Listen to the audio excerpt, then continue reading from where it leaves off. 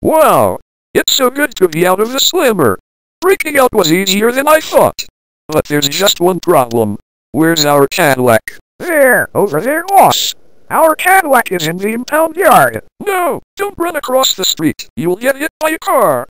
Let's break into one of these cars here and drive it to the impound yard. But boss, it's one thing to steal a civilian car, but if we steal either military or emergency vehicles, that's going too far. Impersonating police officers is a federal offense. We're better off just returning to our cell. Shut up, you baby. Help me find a car and steal it. No, not that one. Not that one either. No, not that one. Ah! Let's take this old, beat-up fire chief car. Door's locked. Guess I'll have to break the window. Get in the car. But boss, Shut up and get in the car. sir, do you have the keys? Do I look like a locksmith to you? No, I don't have the keys.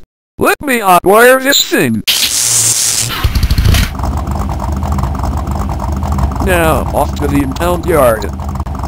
In reverse. Hold on tight.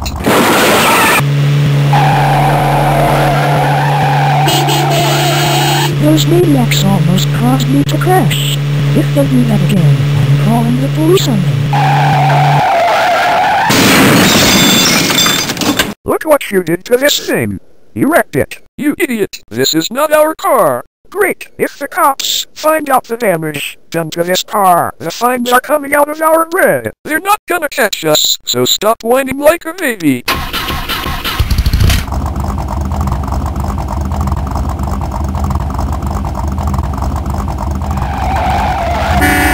Those idiots are gonna make me late for dinner tonight. You want dinner? Eat my dust.